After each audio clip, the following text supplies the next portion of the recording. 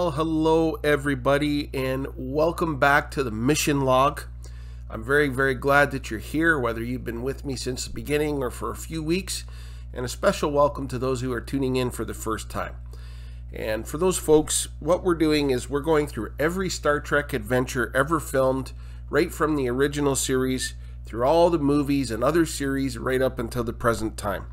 It's going to take us many years to go through them all. I hope that you'll join me on this.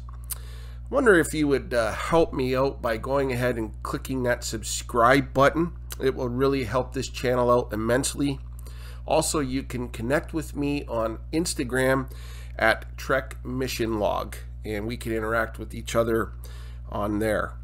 Now, today I am going to be reviewing the original series, Season 1, Episode 9, titled Dagger of the Mind.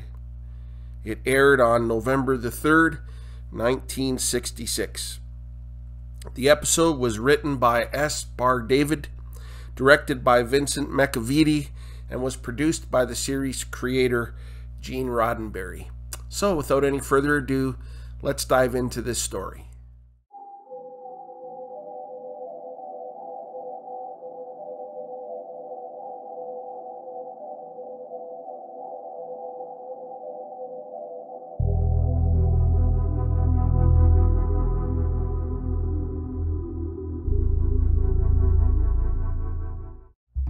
The Enterprise enters into orbit around planet Tantalus 5.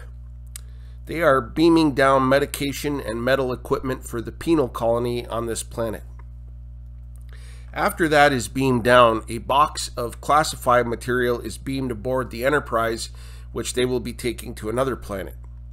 Now, after the transport is completed, the transporter, one of the transporter team members leaves, the other turns around to check circuits, and we see a man rising out of the box that has just beamed aboard, and he sneaks up on the transporter crew member.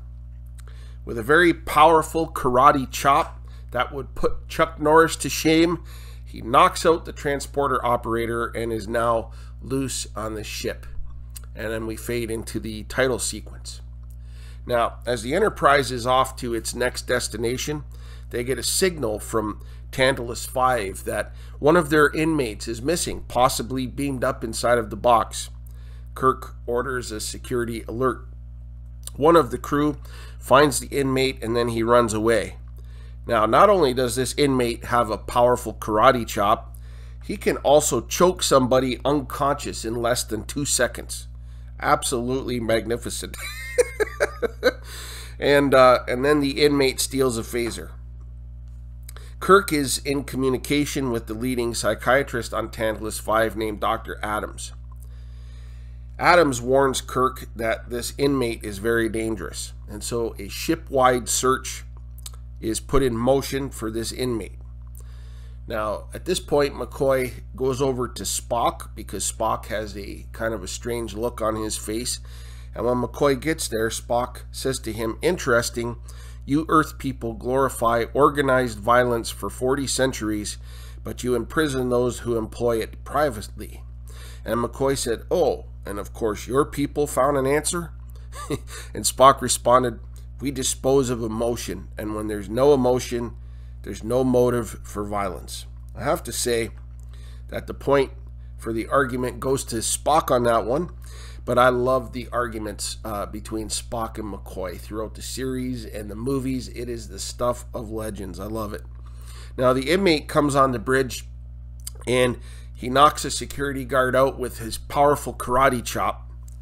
And then he demands to see the captain, and he appears to be suffering. He says that his name is Simon Van Gelder, and he requests asylum, and that he refuses to go back down to Tantalus. Spock subdues him with a Vulcan nerve pinch. Kirk orders him to be taken to sickbay, and then orders the ship to turn back and go to Tantalus. In sickbay, the medical readings indicate lots of trauma and tissue damage inside this inmate. They had to give him a triple dose of sedative just to calm him down. Kirk asks him his name again, and he can't get it out without intense pain. but he said his name was Simon, and that the people on the planet took away his memories. Spock is researching the name Simon Van Gelder and finds out that he is a doctor and was assigned to Tantalus 5 as Dr. Adams' associate.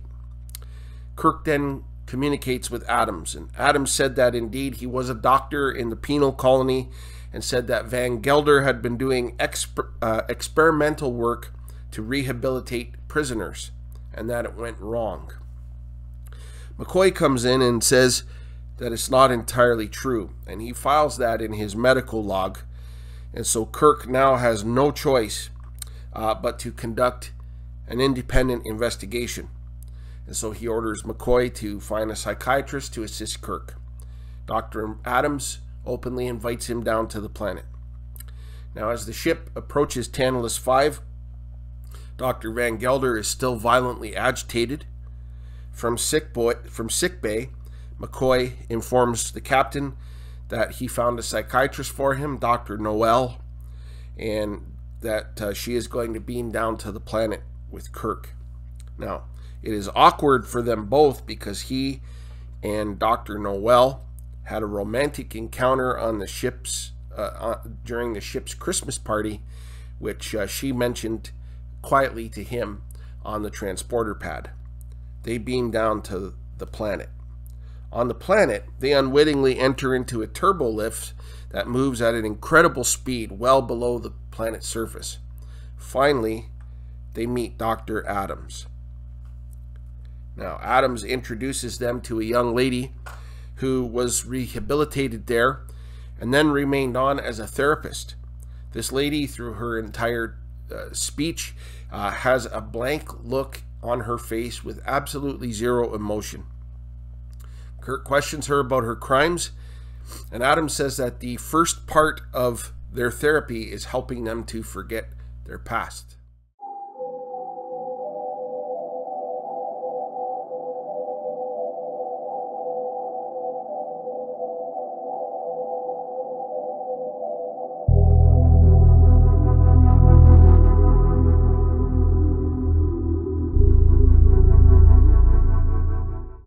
As Kirk and Dr. Noel are given a tour of the facility, we see people walking the hallways with empty looks on their faces.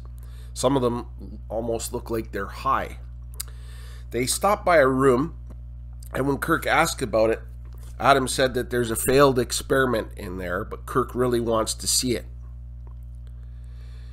On the ship, Van Gelder, in his violent agitation, mentions something called a neuroneutralizer. He mentions that it's in a room. Could it possibly be the same room that Kirk and Noel are presently in? Well, indeed it is.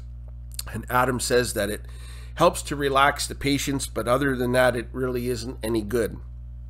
And so the obvious question that Kirk asks then, if it's not any good, why are they still using it?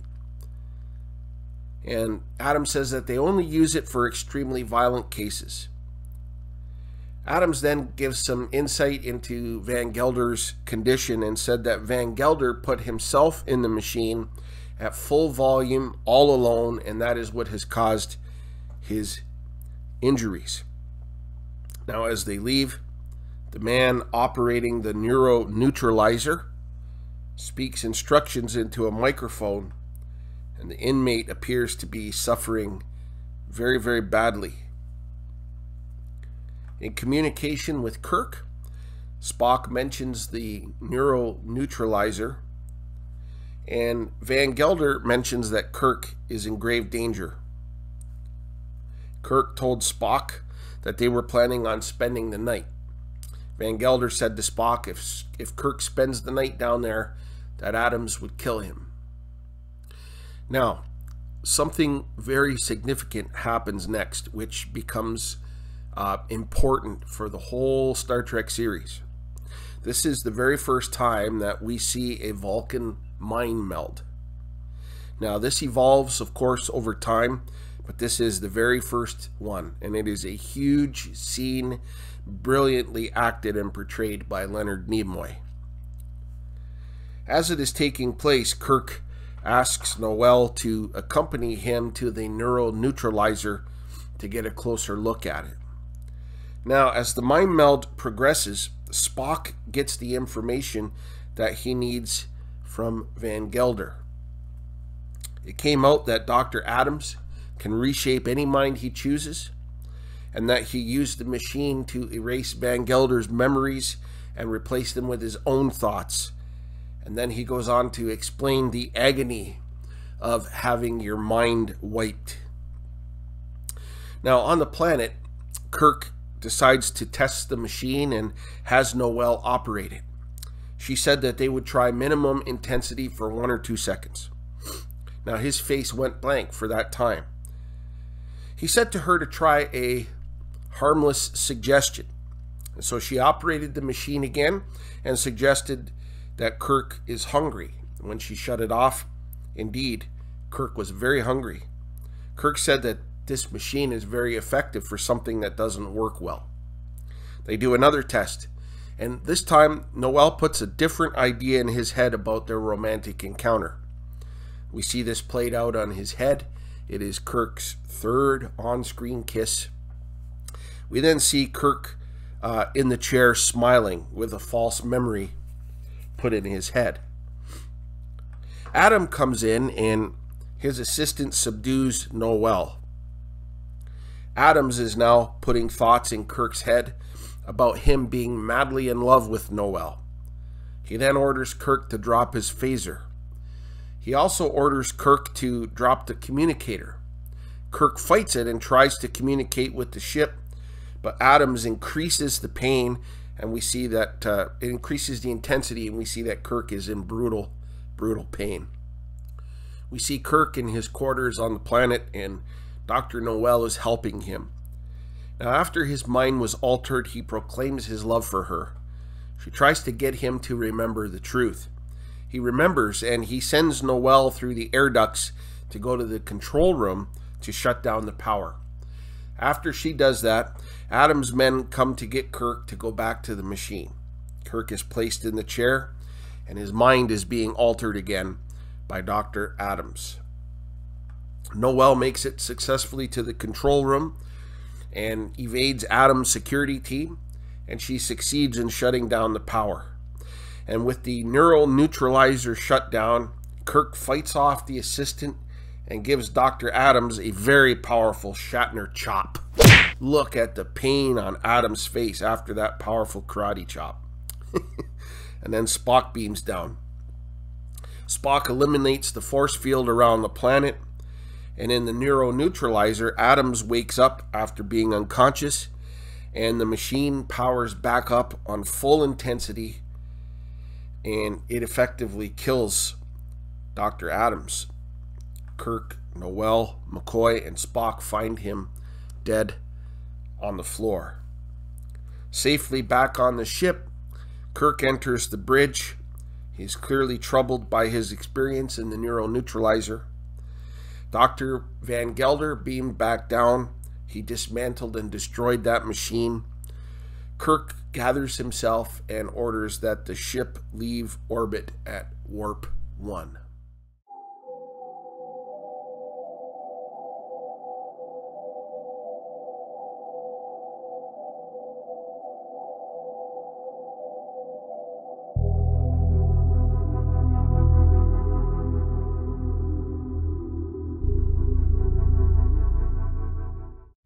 This episode is very, very busy. There's a lot going on here.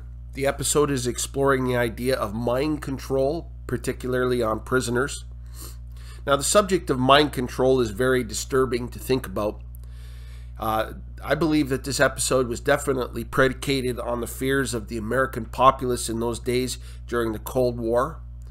In fact, both the US and the USSR were experimenting with powerful drugs such as LSD to exert mind control. So this would have been an issue on the hearts of the people in that time period in 1966. We see a very distraught individual in Simon Van Gelder, portrayed by actor Morgan Woodward. I felt that although his performance was just a little over the top, when portraying the terror of having his mind tampered with, he portrayed it brilliantly. His eyes, exuberated terror. Very, very believable. Another aspect of this episode that I really enjoyed was McCoy's conviction to stand up for what he thought was right. He felt that there was something off about Dr. Adams, and even though Kirk tried to convince him otherwise, he stuck to that conviction, and it turned out that he was right. So McCoy became the unsung hero of this episode. I also felt that William Shatner did a fantastic job portraying the torture of having your mind tampered with. I really enjoyed that. But the thing that stood out the most to me was the Vulcan mind meld. The very, very first time that we see this on screen. And although it has changed a lot on screen over the years, this was powerful. And it really had a profound impact on the entire series. Leonard Nimoy and Morgan Woodward acted this out brilliantly. Interesting watching this mind meld, you see not only do their minds become united, Spock actually takes on some of the emotional turmoil that Van Gelder was going through. So really good stuff here. Now the elements of this episode that I didn't enjoy. So the karate chops and the Shatner chop are just incredibly cheesy, okay? They simply just aren't believable.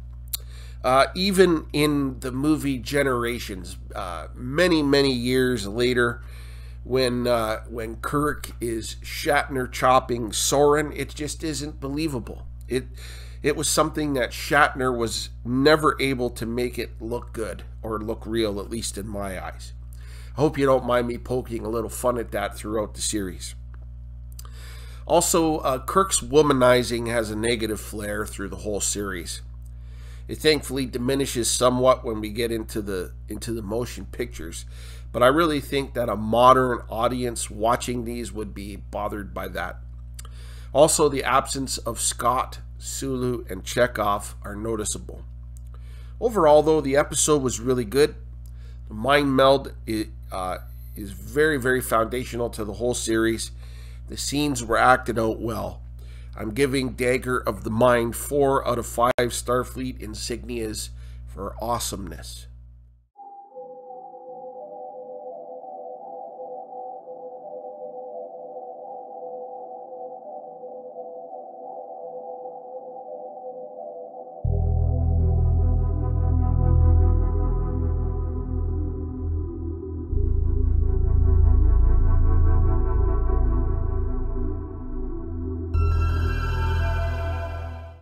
Well, I want to thank you for joining me this week as I reviewed a great episode, Dagger of the Mind, and I thoroughly hope you enjoyed it.